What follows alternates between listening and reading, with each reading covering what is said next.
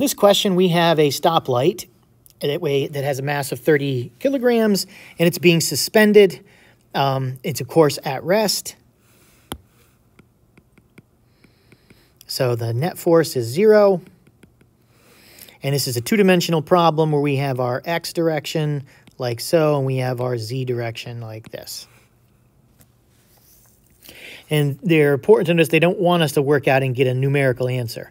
So the first thing is they want us to draw the forces, not the components that act on the stoplight.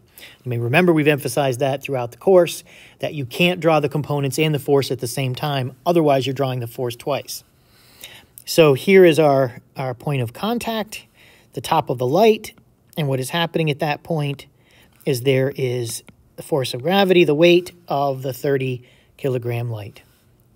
There is a tension like this, which I will call Ft37, because this triangle gets broken like so, and that if this angle is 53 and that's a right angle, this is 37, and this is 53. Because 53 and 37 is 90, and 53 and 37 is 90. So we're going to call the actual angle that we'll use the trigonometry on the angle, not the angle that's listed. And then we have Ft 53.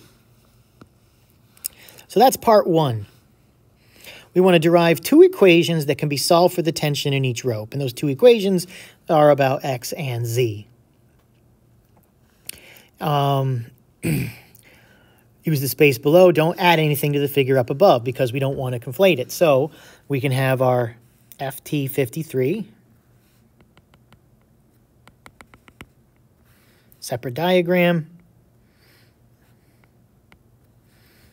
and this is what we'll call Ft53, and this is then Ft53x, and this is Ft53z, and we then have our compatriot triangle, Ft37, which has a vertical component, and that vertical component is Ft37z, and this is Ft37x.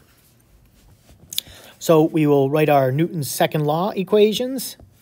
So we have the net force, which is equal to the sum of the forces. And we'll do let's do and them in color, the right color. It matches, so we'll do the 37 triangle first. So we'll figure out the two sides. We have sine of 53 is going to be Ft53x all over Ft53. And therefore, Ft53x is going to be Ft53 sine 53. And by that same token, then you can see that Ft53z will be equal to Ft53 cosine 53. So those are two equations we have there. And for the blue side, of course, we imagine that they will be the same kinds of equations.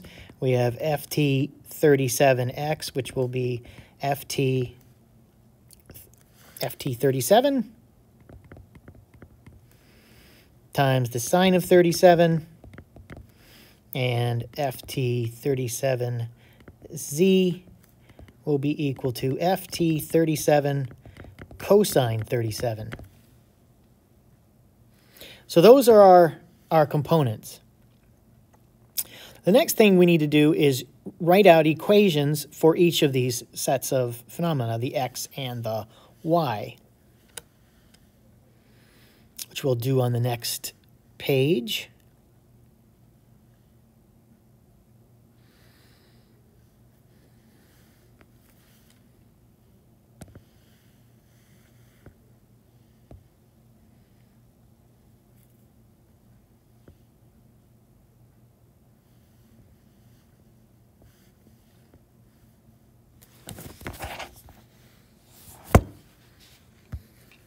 Guess we're not going to be able to do that.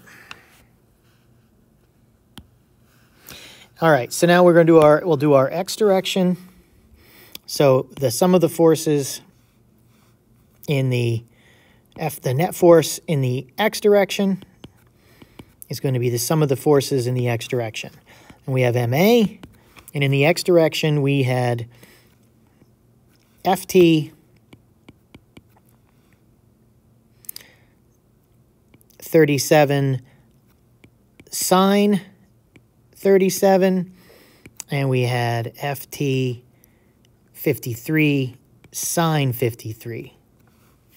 The acceleration is 0, so then we see that FT 37 sine 37 is equal and opposite to FT 53 sine 53. So here is one equation. The next equations we'll do are for z. And in the z direction, we have the net force is the sum of the forces in the z direction. And we have MA, of course. And in the z direction, we have FG2, or FG, the weight. And we have FT 37Z and FT 53Z. The acceleration is 0. So what we see then is that the force of gravity is equal and opposite to FT 37Z plus FT 53Z. And those expressions, FT 37Z is FT 37 cosine 37. And for the 53, we have FT 53 cosine 53. That is equal to mg.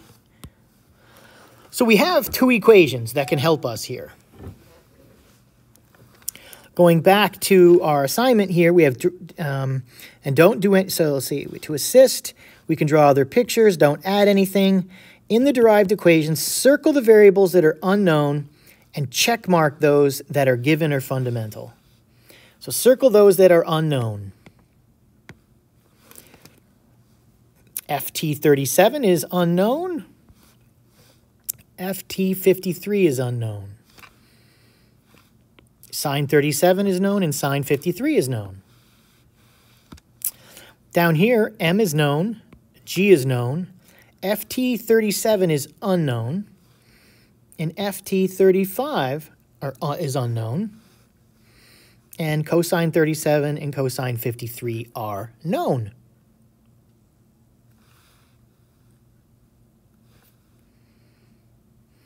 So in the top, we have two unknowns, and in the bottom, we have two unknowns. But those unknowns are the same. FT53, FT37. So, of course, we can, what we would do is solve for one of them in the easier equation, which in this case is simpler, and substitute. So we would solve for one of these two up here, substitute that in down here, and then we can get our answer. But we're not asked to do that. That's how we approach that question.